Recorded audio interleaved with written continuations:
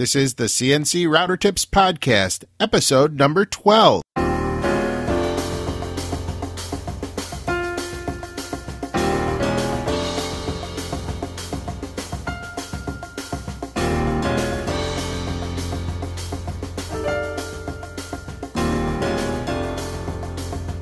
This is the CNC Router Tips Podcast, a show which answers one question from you, the listener, about CNC router tables, CNC software, hardware, web hosting, and business. I'll help you get started in your CNC hobby or business and help you cut through the confusion. Today's episode is sponsored by themakersguide.com. The Maker's Guide. Useful tools for makers. Welcome to another episode of the CNC Router Tips Podcast. I'm your host, Bill Griggs, and I'm so happy you took the time to tune in today to our podcast. You could be doing a lot of other things today, but you chose to do this, and I think that's just fantastic. And apparently a lot of you have been choosing to do just that. In iTunes, in the new and noteworthy section for software and how-to, the CNC Router Tips Podcast just made it to number 2.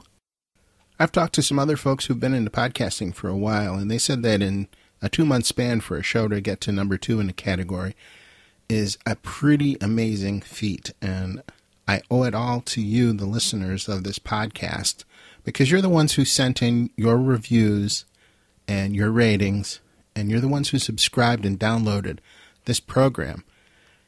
And that's what makes this podcast so successful right now, because you, the listeners, are taking the time to send in your questions. And I hope that you're getting good value from the podcast as far as the answers that I'm providing. So, again, I would like to thank each and every one of you who took the time to send in a rating or write a review or to subscribe or download this podcast. It really helps. Thank you so much. It's amazing to me just how big a reach a podcast can have. And a prime example of that is today's question, which comes to us all the way from Australia. Now, if you'd told me even 6 months ago that I would have listeners in Australia, I would have had you check your temperature and make sure you weren't ill, because I wouldn't have believed it. But Mark Sladden, and I hope I pronounced that last name correctly, Mark, sent in a question about upgrading the spindle motor on his CNC router table. So let's take a listen to what Mark is asking. Hey there, Bill. Mark here from Australia. Great job on the podcast. I'm really enjoying listening to your answers to some interesting questions, and especially the guest speakers. I'm thinking of upgrading my spindle. I've currently got a 400-watt spindle on quite a powerful DIY machine I made. And I'm thinking of getting one of these 2.2 kilowatt Chinese-made water-cooled spindles. And I'm wondering if you got some advice on that, whether I should be going for a spindle that can do a greater range of RPM, maybe from like 100 RPM to 24,000, or is it okay to go for these water-cooled spindles that only do from 8,000 to 24,000 RPM? So your advice on that would be appreciated. Thanks, mate. Bye. Okay, Mark, that's a great question. A lot of people, when they decide that they would like to upgrade to a high-speed air-cooled spindle, 2.2 kilowatts in particular, are surprised at the size of the unit when they get them. I've been running a traditional handheld router as the cutting tool on my router table, and my neighbor recently got a CNC router table that has a 2.2 kilowatt spindle on it, water-cooled spindle. When I went over it, I was surprised at how large the diameter was, and also, more importantly, how long it was compared to a regular handheld router. The 2.2 kilowatt router was over 11 inches long, and it was actually closer to 12 or 13 inches when you considered the water hoses and all the other things that were coming up out of the top of it. So it's quite a large piece of equipment.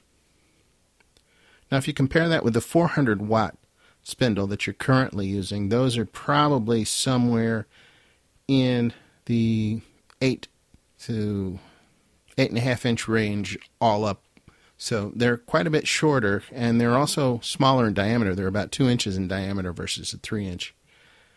If you look at how the power is rated, your spindle currently has 400 watts of power, and the one that you want to replace it with is 2.2 kilowatts, or 2,200 watts, which is 5.5 times bigger. So you have to decide whether your machine is going to be capable of absorbing all of that power and putting it to use. And, only you can tell whether, you built it strong enough to handle that. And also, if you chose stepper motors that are strong enough to lift that router up and down. Without more information on your machine, it's really hard to say. But a lot of people are surprised. They'll go out and we recently had another fellow from Australia who bought a Shape Oko 2, I believe it was, from Inventables. And he got that in, and he ordered a 2.2 kilowatt motor for it. And he immediately put that up for sale inside of the group just to try and get rid of it so that he could get a smaller spindle that would fit his machine, because he had no idea just how large it was. So that's something to watch out for. But if you do your homework and you look at the dimensions, most of the good listings on eBay show the dimensions and the sizes of the motors and the mounts so that you're able to figure it out.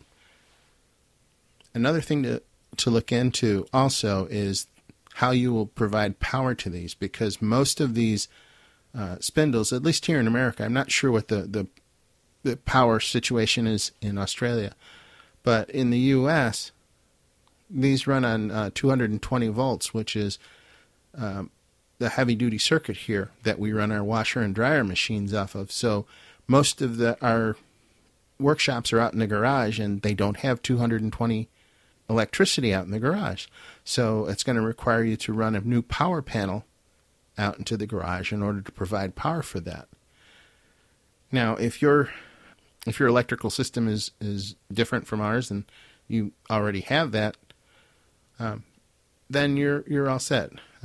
These motors come with a thing called a variable frequency driver, VFD inverter, which takes the 220 electricity and converts it to a form that the motor can use. So it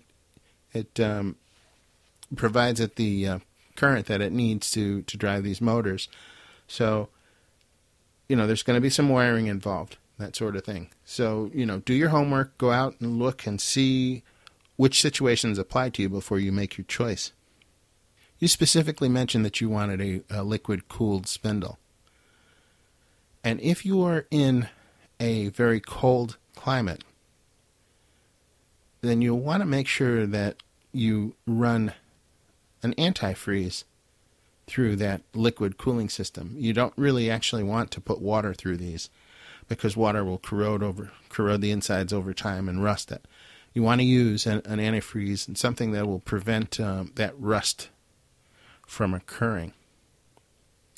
So many times if you're in extreme temperature change areas, some people will use an air-cooled spindle instead, and they're just slightly longer than the liquid-cooled spindles because they have a fan built into them.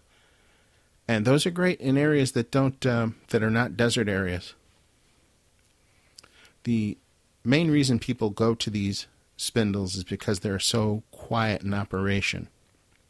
When I'm running my router out in the workshop, I have earmuffs on, or I have ear protection on anyway, just to try and cut down on the noise. And when I want to have a conversation with someone, we have to shout to each other to be heard. With these high-speed spindles, the liquid-cooled type in particular, you can hold a normal conversation while you're standing right next to the machine, because it is that quiet. The only thing you really hear is the bit cutting into the wood. You're not really hearing the motor whine very much at all.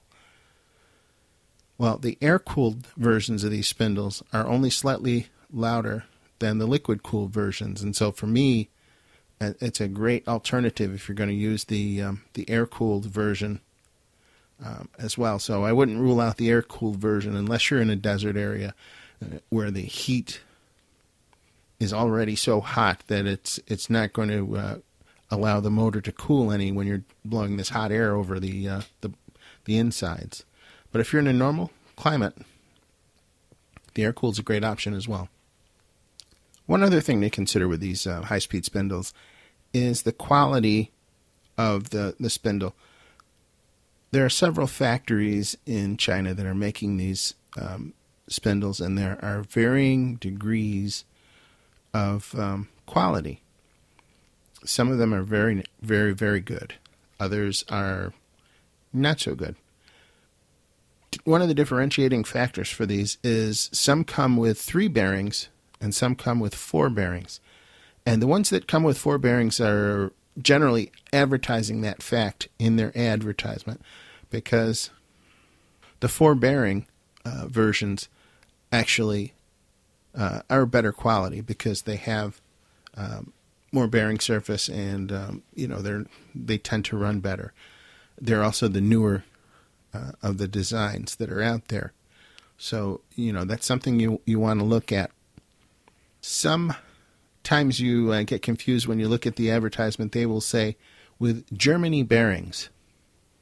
That might lead you to believe that the bearings came from Germany, when in fact that is not always the case.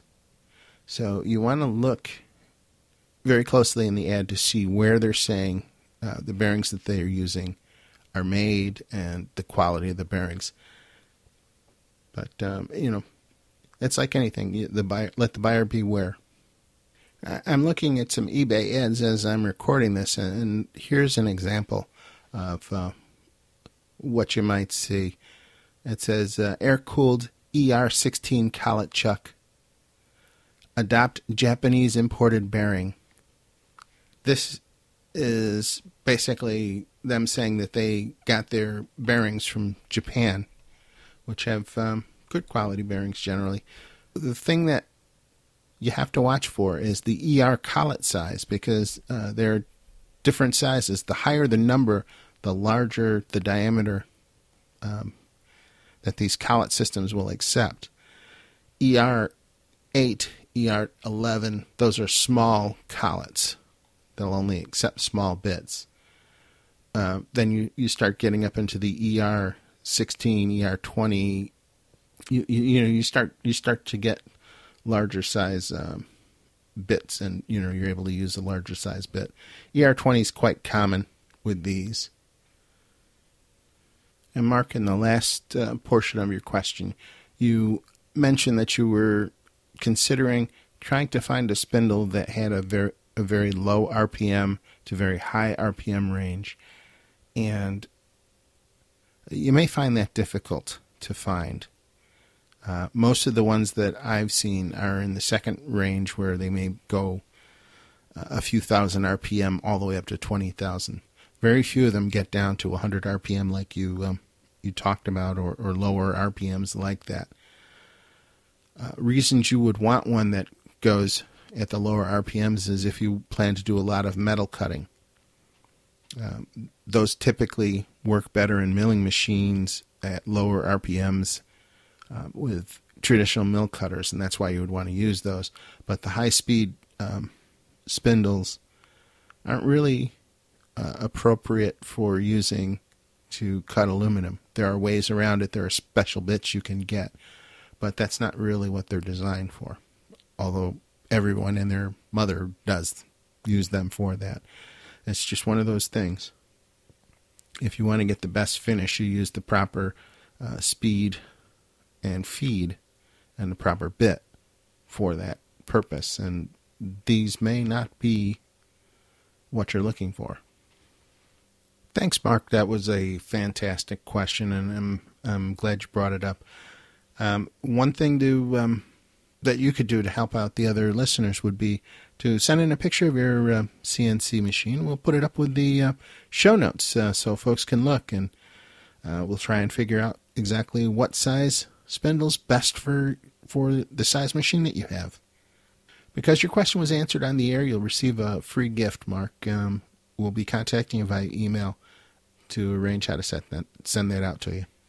If you'd like to get your question featured on the air, we'll tell you how to do that right after a brief word from our sponsor. Today's episode is sponsored by The Maker's Guide, creator of the Triple Edge Finder.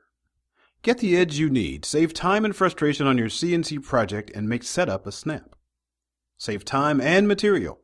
Set up your workpiece on your CNC router table faster than ever.